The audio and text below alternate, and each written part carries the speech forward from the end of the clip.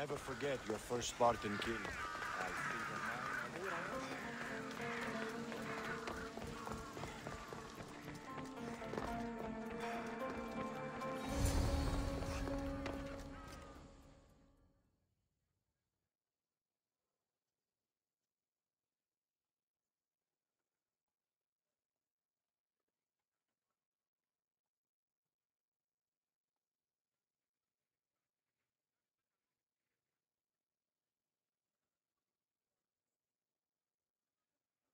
You made it. Of course I did. Varnavas was ready to go after you again. Like he said, it's the thought that counts, right? Apparently. Come, the others are waiting. We were worried you wouldn't make it. Especially with every Athenian guard looking for you. Cleon will have to do more than that to stop me. What's all this? We've begun working on a plan to take down Cleon. Although I hardly call it a plan. Lots of talking, not much action.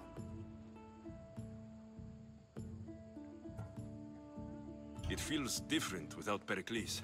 But his inspiration lives on.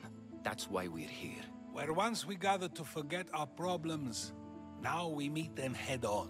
And get back to what truly matters. To restore Athens to its former glory. So you're taking down Cleon? Tell me the plan. It won't be simple. His death would disrupt the peace and be worse for Athens. He's right. We must discredit him first. Aristophanes apparently has some play he thinks will do the job. Some play? It is so much more than that. Oh, don't get your tunic in a twist. I just don't see why we can't all love each other. It's so much more fun that way. What's so special about the play? Will your famous orange ape impression be making an appearance? Ha! Funnily enough, that was the inspiration. Isn't it a risk to show him in a bad light in front of his admirers? I think the play will change their minds. Good art is risky, but my plan will work.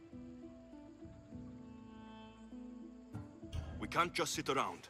Cleon is sending a boat to Mytilene to kill the people there. The people trust Cleon. They'll vote for whatever action he puts forth. But that does not mean we plan to do nothing. Taking down Cleon won't be easy.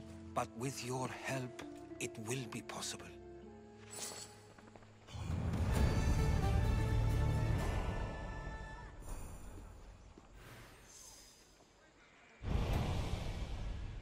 Μόνον όταν το επιχείρημα δομείται